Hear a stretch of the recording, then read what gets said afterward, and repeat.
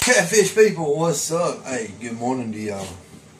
Hey, we've been having some blessed fishing trips. Coming to y'all here from the kitchen. Got all my fish cleaned up. So I figured, you know what? Hey, let's make them a little video. Show you how I do mine. And I love tips and comments. So if you got a way you do your, you clean your fish out and the way you bag yours up or process it, hey, I'd like to hear it. Shoot those back at me. We spread it around. Your way may be better suited for someone else.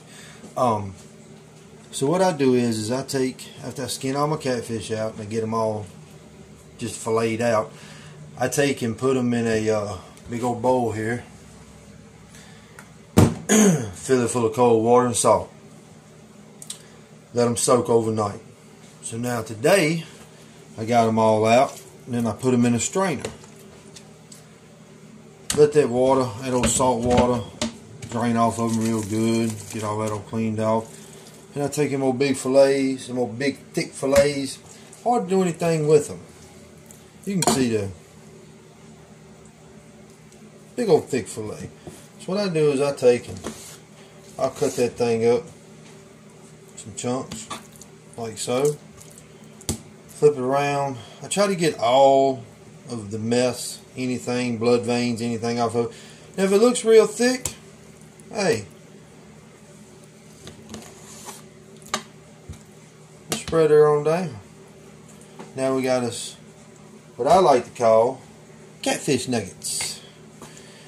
I would just prefer to eat that than I would big old thick fillet. To me it's a lot easier manageable, and it's a lot easier to cook, cooks quicker, tastes better, I think. I just store-bought catfish fillets are thinner.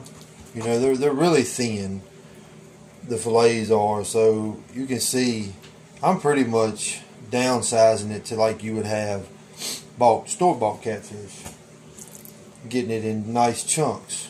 You can see the size of my hand. It's easy to put in the frying pan that way. Big old long fillets, just too much. Just way too much. Take it, cut it down, get all them blood veins out of there. Nice good looking meat. Then I take and just continue on with that process till I get it all cleaned up and trimmed up and looking good. See, little blood vein right in there. Get all that all out. No point in it being in there. You don't want to eat it. Nobody else does either. Get all that off there. Nice good clean piece of catfish now. Hey, I want to say thank you to all my subscribers, family, friends, everybody that's been following me, keeping up with me. Hey, I got an amazing family.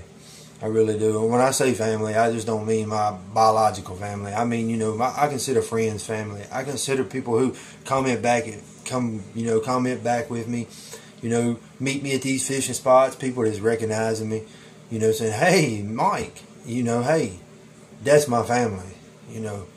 That's why I do this. I just enjoy it. But, I love bringing y'all these videos. And like I said, it was a hard time for me to find places to go fish and tips and things like that. So Google Earthed it. I'm putting in the work for y'all, trying to get y'all to these spots, put y'all on some fish, help y'all with some things. Hopefully y'all give me some comments, feedback back, and y'all can help me with some spots. Shoot me some places to go. I'll go try them out. We'll get this going. Till then, happy fishing. God bless. Keep them lines tight.